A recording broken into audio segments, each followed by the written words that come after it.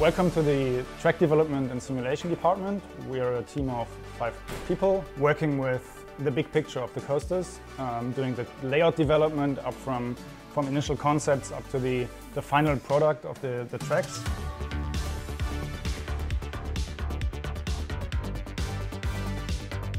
This is the Ride to Happiness.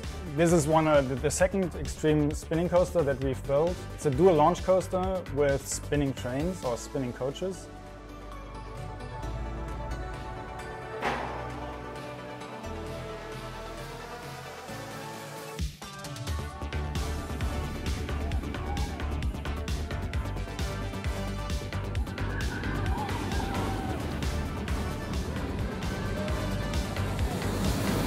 So we initially get contacted by the customer.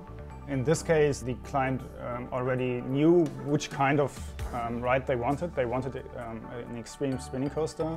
Then what we actually did, because Plopsaland, the partner, isn't too far away from here, I got into a car with our sales representative, Thorsten Köbele, and we drove up there. We went through the park and see what kind of terrain we were going to work with, what kind of sweet spots or viewing angles the ride should have. Then we decided on a position of the station, where the launches should go, etc. And then basically sketched some ideas on a sheet of paper. We wanted to get a good mix of airtime elements and inversions in here. We wanted to show all the strengths of a inverting spinning coaster. Significant portions of the track layout are above a lake. That's something that we had to keep in mind, that all the foundations had to be poured in winter times when the lake was actually dried up. We have interactions with an existing ride, the Super Splash. The client was very happy with the layout, and we basically lock the layout, freeze the layout, and the statics department starts to calculate the columns, the track, and everything else.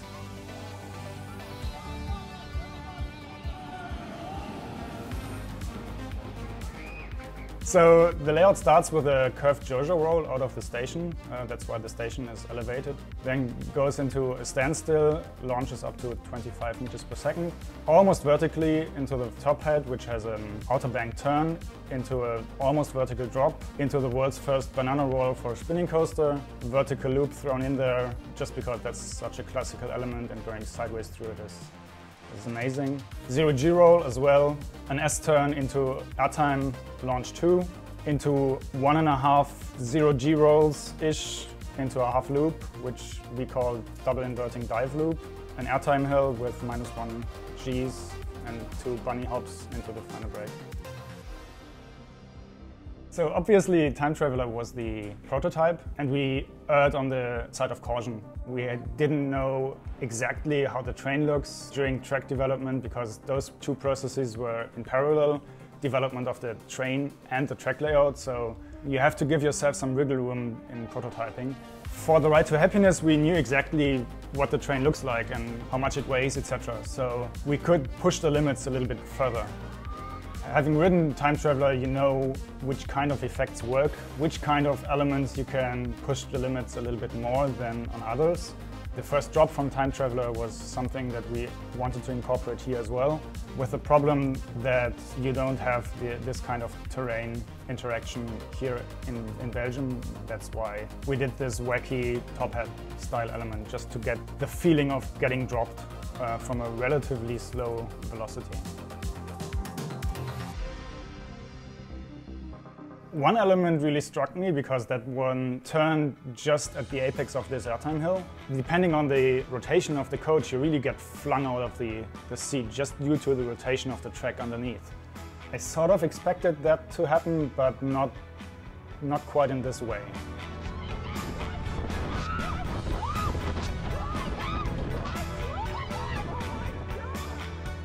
Not a lot of people get sick on this ride, which is surprising, because it's a really intense ride. Maybe this shows that this isn't really the limit for the extreme spinning coasters. I thought this was pretty much the limit, but maybe it isn't. I've seen 70-year-old people in there, and they are having fun.